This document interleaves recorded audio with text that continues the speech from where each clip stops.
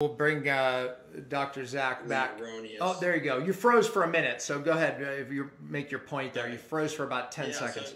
So, we've got this situation where we think we're changing the pattern, or should we, slow down the pattern? We don't have a choice. This thing's going global no matter what. Right. There's no evidence that we've changed the curve of infection by all these ridiculous things that have been put in place.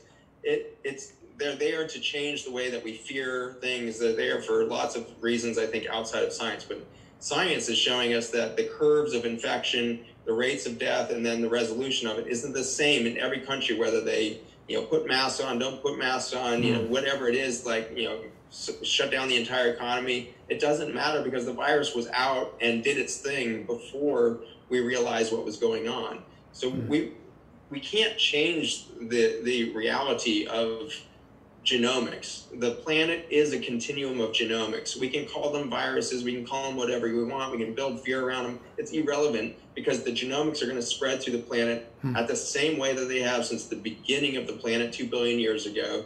And so it's a very false belief system that we're going to suddenly, somehow change the way that genetics travels around the planet. It's impossible. Yeah. So let's talk about the 800-pound gorilla in the room, because I've been asked the question a zillion times about the masks, right? And I mentioned Dr. Judy, and I'll butcher her last name because I don't have it in front of me, so it's not going to work. But anyways, we could put her link here. But in her video, she did talk about the fact that she is concerned about the mask causing more disease, more problems. You just made the point that the mask doesn't work anyway. But so kind of elaborate on that. So viruses are tiny, tiny, tiny little pieces of genetic information, especially in the case of a coronavirus, which is an RNA virus. And so these are tiny little packets of genetic information, and our bodies are extremely permeable membranes. You put a mask on is irrelevant to the overall size of your exposure to this virus. Your gut lining, starting at your sinuses and going all the way down through to the colon, is 2 tennis courts in surface area. Every time you slip that mask off and breathe to go to the bathroom, wherever you feel like you're in privacy, you're breathing the planet's air. And the genetic information we've seen with every influenza epidemic, you can show exactly where those viruses are going to be around the planet, down to a square mile on the planet at any given time of season or year, because we know how air travels around the planet, and the viruses are simply traveling by the air. And so there is no oh, now I'm outside and now I'm at danger or something like that. No, it's a continuum. Everything is continuous. There is no isolated air pocket in your house that keeps you safe, and then when you go outside, you suddenly have to put a mask on. It's erroneous thinking. And so, yes, I don't think it makes any sense, and there's no scientific study saying that making masks mandatory in public is going to change some pattern of genetic spread of a virus around the planet. That science doesn't exist, because it would be impossible for that to be real, because it's not how the genetic information is traveling. So what about Dr. Judy's point that she believes it's making people, or potentially making some people, more sick? And Dr. Judy's no slouch. I mean, she's manipulated these viruses, like that's happening in China. She knows a lot about this. Matter of fact, her and Dr. Fauci got into it in 2009 because she basically said that this could be causing cancer. We need to do a study. He shut her down, and so those two have been fighting ever since. So this woman's no slouch. Anyways, what is your opinion on this? There's no question they can do harm, but the reality is, if it does no good, and we know that it has no relationship to the actual reality and the science of how viruses move around and how they get into the body, then even if there's no risk to the mask, what you've done is now put an incredible amount of waste into the planet. And so right now, China is making 200 million masks a day.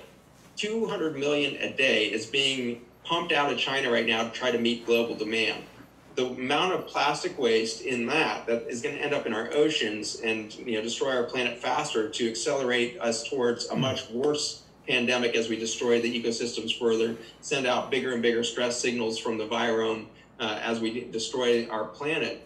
The masks are doing that. So even if they had no effect on human health, I can tell you for sure 200 million masks a day that are all going to end up in waste dumps and in oceans is ludicrous. It is the opposite. It is literally getting at the root of why this thing happened, and we're just accelerating it faster. So killing the globe is killing humanity. Now, is it directly hurting humans?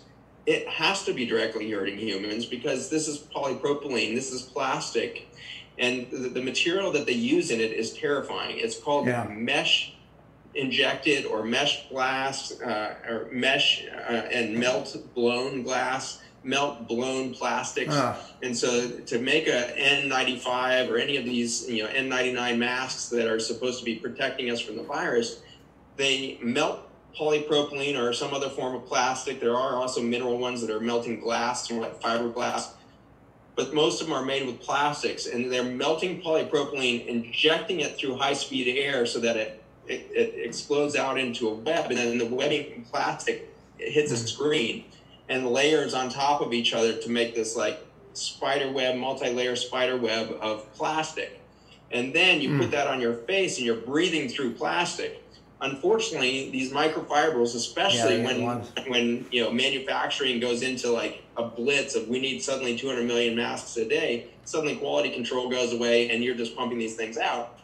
The masks are prone, especially when heated and cooled and transport and everything else, the plastic starts to fray within that and you're getting these nanoparticles of plastic into your lungs. And so it's a very bad idea to go tell the whole population to start breathing polypropylene nanoplastics. That has been shown to actually absorb through the lung into the bloodstream very quickly. And we know that polypropylene, especially in these nanoparticle sizes, is a huge endocrine disruptor and speeding up metabolic collapse, infertility, all these things that are leading it drives a lot. It drives some inflammation in the lung, and then that predisposes you even more. She also talked about, she said since 2000, I don't know what you know about this, but since 2013, she was part of this, there are coronavirus strains in vaccines. Now, not necessarily the Corona-19 here, the COVID-19. However, she believes that these coronaviruses that are in vaccines since 2013 can be creating more of what she called a firestorm, an immediate cytokine activity, meaning potentially people who have more of these vaccines, especially from certain years, could actually put them at greater risk. Do you know anything about that? There's a nice NIH published study showing that influenza vaccine increases the risk of getting coronavirus. And so it's showing us that when we disrupt the the human side of the immune system's response to the virome, we disrupt a very important, information cascade. We need. Man, it froze just now. Look at the camera. All right, you're back online. All right, we're back. Oddly, we spoke about vaccines and it shut off. Okay, I'm serious. Zach, finish your point there. I told you to hold that thought. It was so good. Yeah, so, here you're listening to me and there's some sort of, suspended disbelief going on because you're being told all these people are dying from COVID. And the reality is nobody is dying from this virus. The virus is actually asymptomatic or mildly symptomatic in the vast majority of people that get this genetic update. And so the virus is not, responsible for your immune system's response to it. It's just a genetic code that's updating your genome. And so your genome is updating, and for some people, the new protein that's being made by COVID is triggering an interesting downstream response, but it has to be a perfect storm. Your body has to be very, very vulnerable to the changes that are happening in these people that are showing up with hypoxia and ultimately organ failure and potentially death. It's a very, very, very small segment of our population. And remember, this virus went pandemic very fast. Before we had response, before we had everything, it was in every nook and cranny of the planet.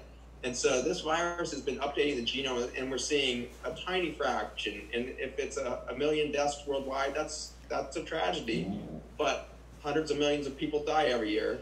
And so it's not going to change the population growth. It's not going to be like the Black Plague that eliminated 30% of the population. We act like this is a terrifying pandemic. You have no idea what terrifying looks like. That's right. The bubonic plague was terrifying. Yeah. That literally would wipe out a third or 25% of the population of every country in the world. We have never seen real plague hit. Yeah.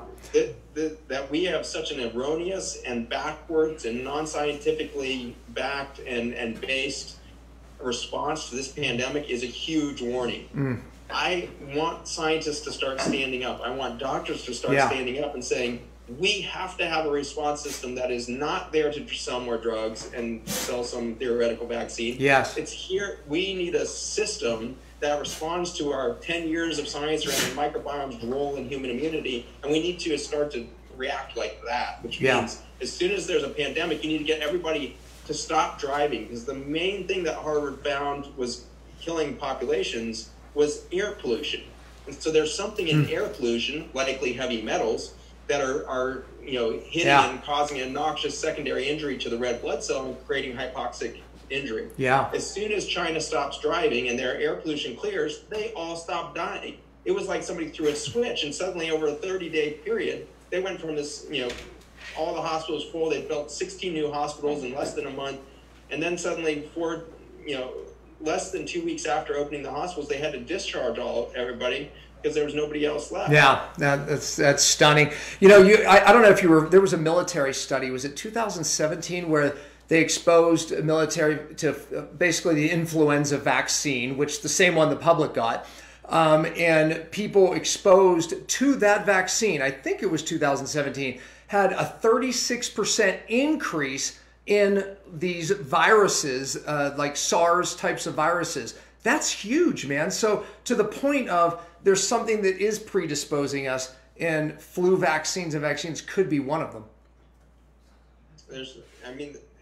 It's so frustrating that we keep thinking we need to fight against the microbiome. Yeah. The microbiome is not at fault. We are at fault. We keep destroying ecosystems. We keep destroying the connection between us and that ecosystem. And that's what's driving pandemics. Yeah. We did not see a single virus jump species until 1976. Yeah. And by the way, it's crazy. Yeah. That we have, now after, the last 30, 40 years, seen 12,000 episodes of these massive, genomic shifts happening across species, because we are stressing these species to such a state that they are going extinct. Mm-hmm. And so in the last death throes of adaptation, when they're trying not to go extinct, they're putting out information.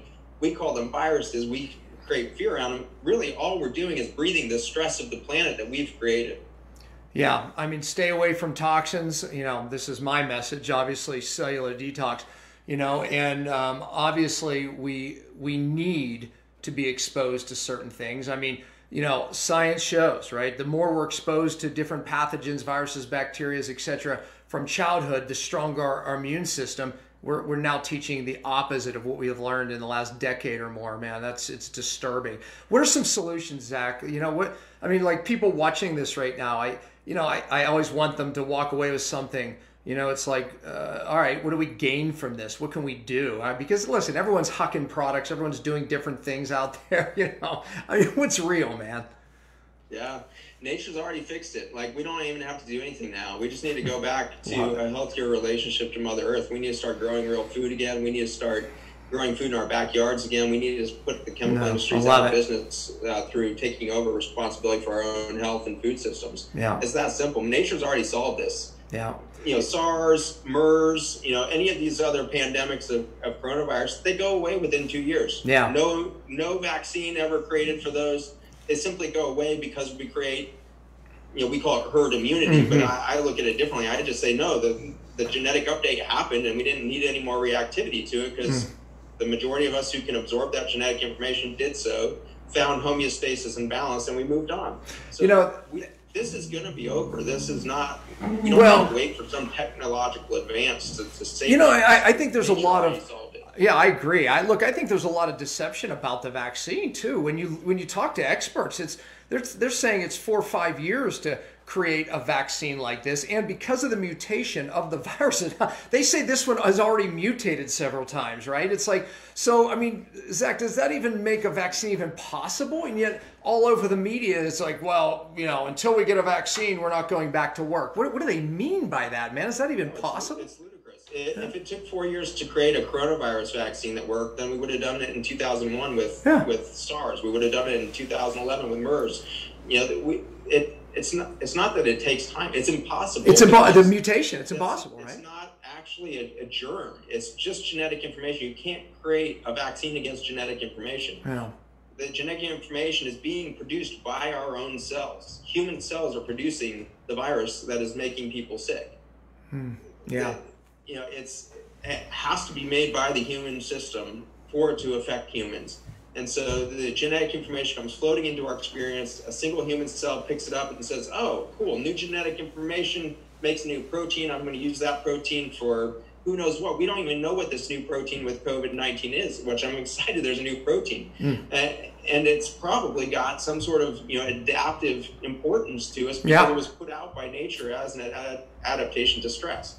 So we have a new adaptation genome that's been inserted in human cells. We're now putting that out in mass volume to make sure it gets out to the entire global population. And by the way, that's why you want exposed, right? You do want exposed because of that very reason you're saying, right? You need your body to produce this.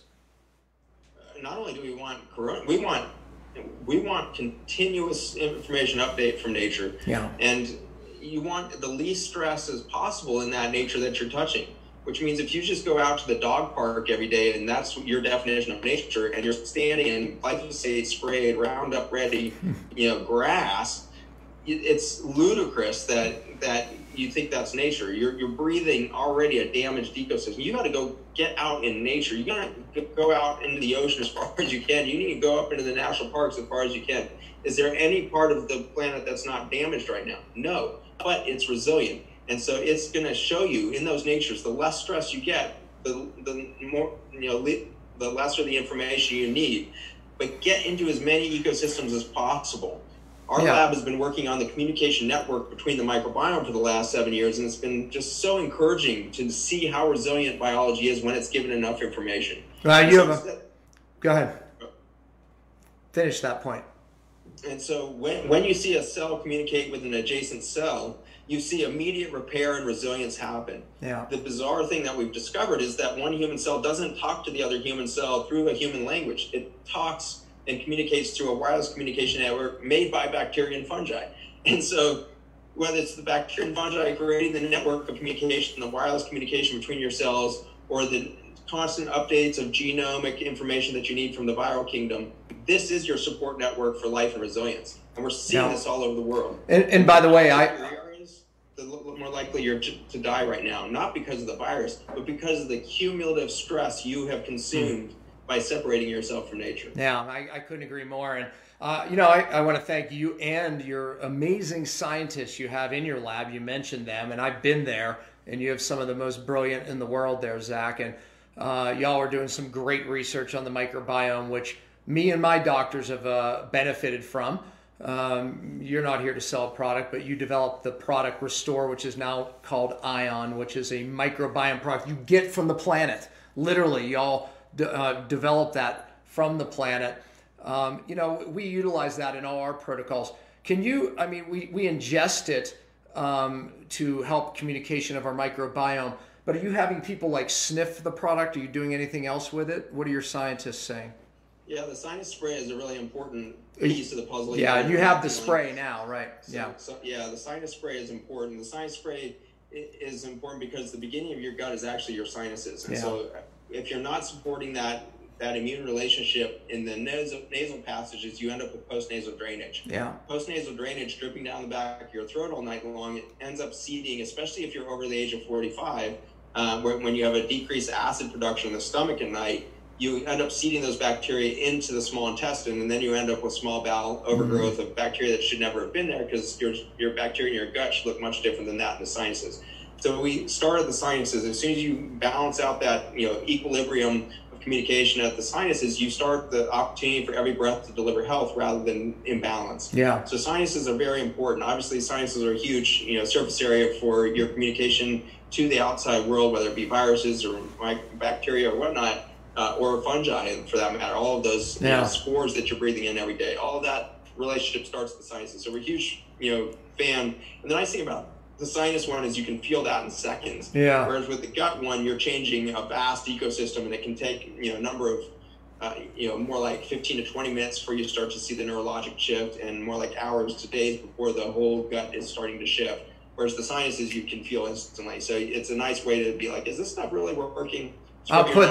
Figure it out. I'll have Daniel put the link for your product. Just have them ask for it in the comments. Yeah, they're asking for it in the comments. If they ask for it, I'll send him the link. If you ask, Daniel said, if you ask for it, he'll send you the link. So ask for it in comments is what Daniel said.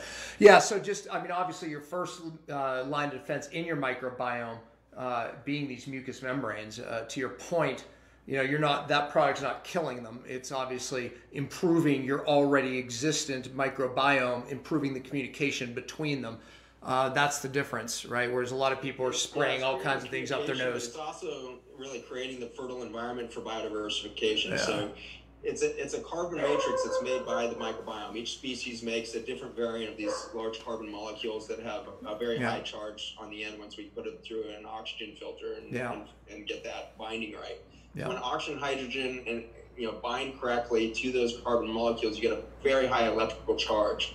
That electrical charge is how you passage information over distances in the body. And so this is creating a colloidal kind of network of, you can picture it like a liquid circuit board across your mucous membranes. And integrated into that are the entire periodic chart basically, but all these trace, down at parts per billion, tiny amounts of nutrients are integrated into that carbon matrix. Amino acids and proteins and as well as minerals. And then once you get that integration in there, the microbiome is fitting in on that circuit board just like you would fit a bunch of chips and different things on a computer board.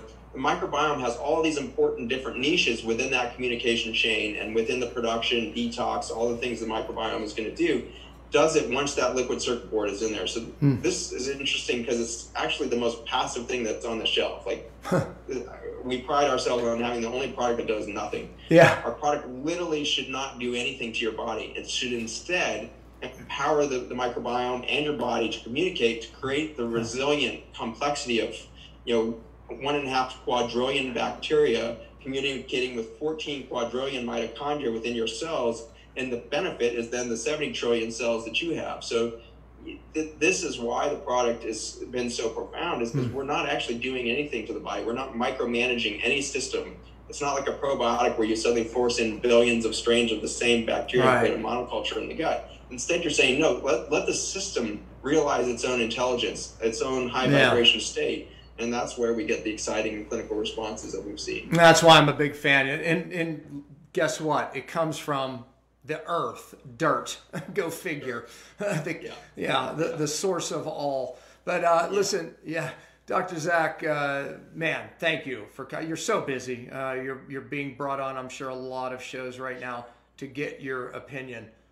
So thank you so much. What's that? I appreciate you, Dan, and so much to your whole group. You guys are lucky to have Dr. Pompa, and he's been just a powerhouse in creating an evidence-based environment where you guys are really trying and trialing important new science. And I think this pandemic and the failure of our public response system from the CDC and the NIH and the like, the extreme failure there, the extreme divorce from real science that's known for the last 10 years and beyond, that needs to be combated. And if physicians and scientists don't have the ability to get together to exchange information and create the real academic rigor that's needed for true health, we're going to fail. So thank you, Dan, for everything you do to make this happen. No, I appreciate that. Please, listen, all you out there, please share this. People need to hear the true message. Honestly, they do. They're getting bombarded with garbage, crap, even conspiracy. And this is a true message. Please share it. Thank you for doing that too. And again, thank you, Zach. All right, man, you're a busy guy. Go back to work.